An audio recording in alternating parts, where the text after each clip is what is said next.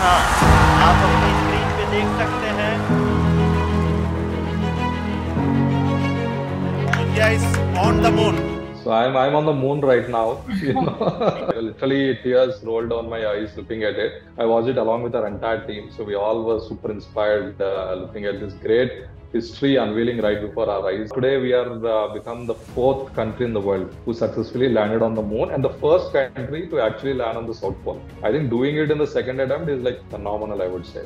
This time they tested to 6 sigma, double the kind of testing, which is very extreme testing which they have done. We have done it at a cost which is less than what it took to make the movie Gravity or Interstellar. This has put India on the spotlight. The objective is to get as much scientific data about the moon as possible. There are regions in South Pole where there is never sunlight, and most scientists believe that there is ice, water ice, and this also opens up as a wide frontier for space exploration. So there'll be more and more needs of launching to space, and probably this inspires us even one day like, probably we'll launch a probe to the moon. So as an Indian today, I'm so proud.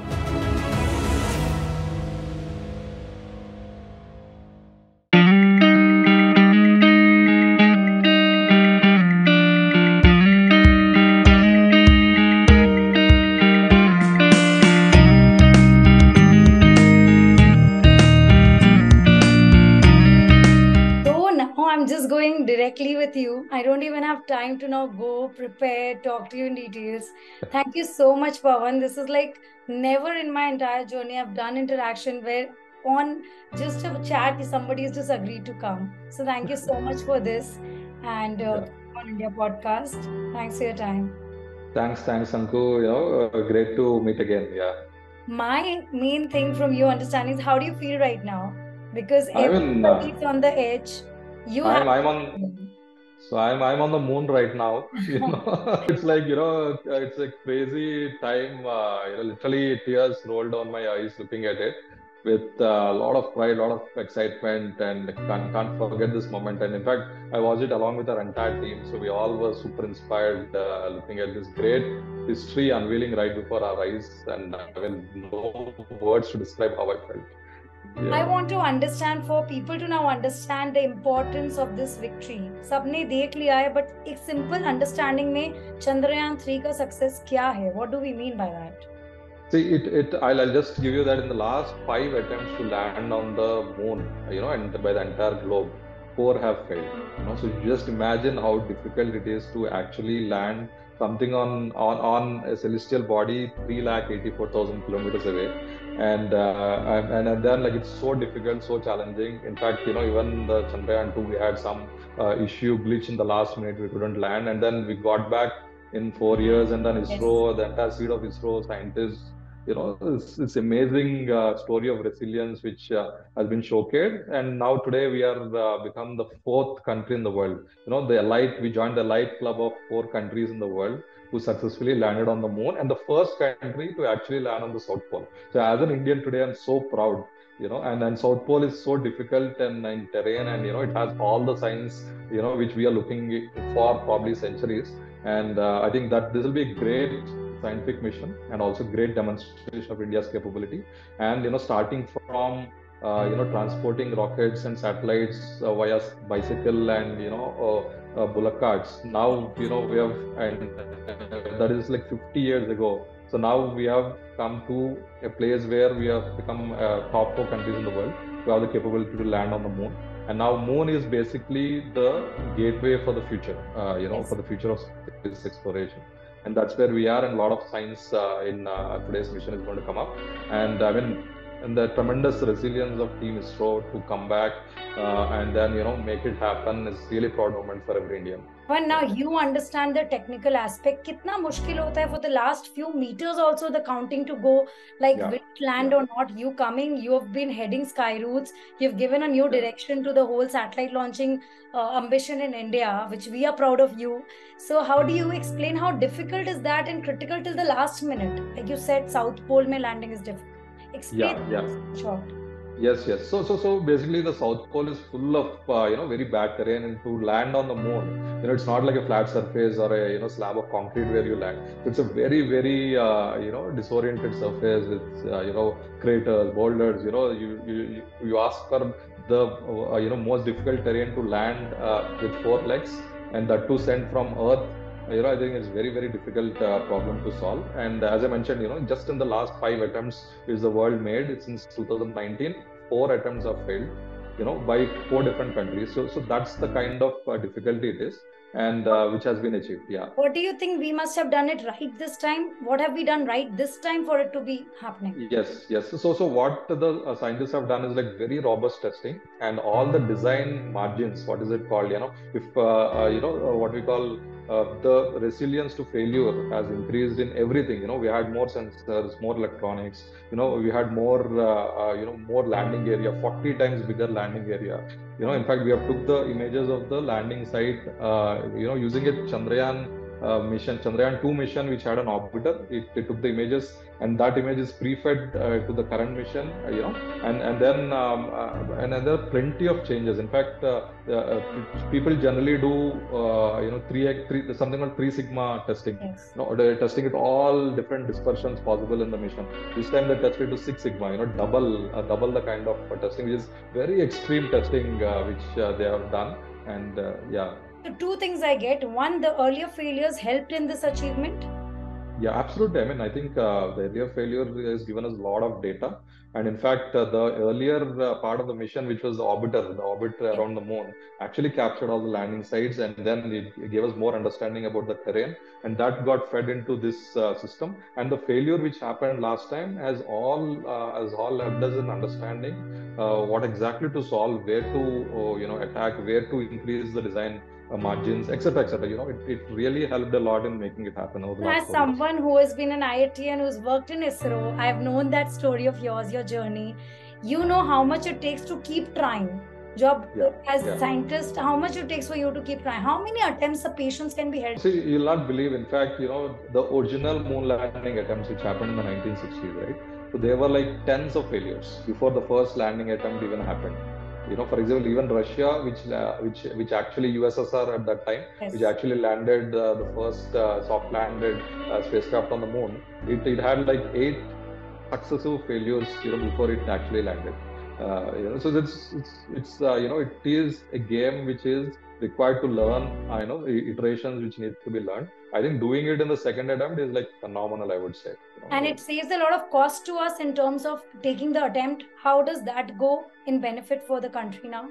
Yeah, absolutely. So fundamentally, we have done it at a cost of around $75 million, which is less than what it took to make the movie, Gravity or Interstellar or even Bahubali, and even today, all the new movies which people are making, right? Even Mission Impossible. There's a Mission Impossible which is made at a price much lower than the actual Mission Impossible. And so that's where we are. We are already at the most cost efficient thing which ever done in the world. And then doing it within 2 missions is also a great major milestone. And also doing first time in the South Pole, which nobody has done before, and getting new science which nobody has acquired before. I think it's phenomenal kind of output for the kind of efforts and the capital put in by the taxpayer. So one thing I want to know from you now is, now it has opened the gate for the satellite space exploration for India. How do you define how is it opened it for all? Yeah, so in fact, this has put India on the spotlight. So we, as I mentioned, like we are like become the top 4 countries in the world who have this capability, and Moon is the gateway of future space exploration because it's the closest celestial body having good amount of resources to build a space economy. So that's where it has opened space for all, and in fact, getting things from Moon and building an orbital economy is actually 20 times more efficient than taking resources from the Earth and going to space, because Earth has huge gravity well, and so getting resources from Moon is like 20 times more energy efficient. So this actually opens up this capability of landing on the Moon, actually makes it very efficient to build the future space economy, which is the next frontier for humanity. We can now set up the space station at Moon. Is that what we are attempting to see from? How does this work? in simple Yeah, terms? so basically for this mission per se, the objective is very simple. The objective is to get as much scientific data about the moon as possible. Okay. Like, studying the soil or the regolith, studying the slight atmosphere above the regolith, studying how to land, how to maneuver, studying what is the kind of surface which moon has, and then several understanding. And basically, South Pole, there are regions in South Pole where there is never sunlight. There was like literally never has faced sunlight, and most scientists believe that there is ice, water ice in that region. And because we landed at the South Pole, we also want to see, find out and discover like water ice there, and that could show us also like the understanding of the history of the universe. If there is, for example, microbial activity there, we know that life is not just belongs to Earth, right? So like that, there is tremendous science which comes from learning the moon. That is the core object of this mission. But in the future, this sets the trend for extracting resources. Once you land, you know how to come out of moon as well. You know how to extract resources, create a orbit around the moon, space stations around the moon, and also space stations around the Earth. Getting resources from moon and going to the Earth orbit, etc., etc. There's plenty of options open in the next decades. This is a great beginning. As I mentioned, only 4 countries have achieved it, and it's, I think, a wonderful beginning to create a great frontier for human exploration in the future. And from Skyroots' point of view, I want to understand now, do we see more of satellite launching vehicle going there? How will this set up a goal, and how successful can they be? Is it going to be one successful attempt, or all can look at it? So the learnings are permanent. So I think tomorrow, if you want to land on the moon, I think we can do it as India. We have that capability, we have that know-how, and and this also opens up as a wide frontier for space exploration. So there'll be more and more needs of launching to space. And in fact, though we at Skyroots focus purely on launching satellites, and probably this inspires us even one day, like probably we launch a probe to the moon, right? So the need is going to increase exponentially down the line, both for getting into orbit around Earth using satellites, for satellites, or going beyond and exploring various planets, and creating an economy beyond Earth, which is also the core vision of Skyroots as well. We want to open space for all is our core aim. I think this mission inspires us, and we believe that as an Indian, right, we are capable of doing much more than what we think. And in fact, like, even if there's a failure, we have the capability to come back and create history again. Yeah. One last question. You have worked in ISRO also, as I know it. How do you think this has come for them? Because you have been there, someone who's been part of that family. How do you look at the excitement they're going through, the patience? You look it better. Can you share? Yeah, so I can actually connect with what an ISRO scientist feels after the Chandrayaan-2 landing did not succeed. So there's a lot of criticism. In fact, you might have seen the video where like the chairman of ISRO at that time, Dr. Shivan, was crying after the event, and then the Prime Minister had to console him. Right? That's the kind of emotion which the entire organization felt post that, because that's not our DNA. We are always having a winning DNA, and that failure actually is very emotional for the entire ISRO community, and that's where coming back to it and clinching it in the next attempt with such precision and such historic timelines, with so much of understanding, so much of data. I mean, as an ex-ISRO person, I mean, I feel really, really proud that I was once part of that family, and also it's really inspiring to see from outside as well. It's inspiring to see how an organization can be so resilient, come back so well, so quick, so perfect, in such a short period of time. I think is phenomenal. Probably a great lesson, and also a great inspirational tale for everybody, for every Indian, and like the entire world as well. Yeah. We are very privileged to have spoken to you, the way you've given us the understanding in such a short notice. So thank you so much, Pawan. It is a great, and all the best to Skyroots. I really look up to this as opening gates for more and more exploration in space beyond satellite, as you said now. Yeah. And we hope that comes through very, very soon. Thank you. Thanks, Anku. Thanks a lot.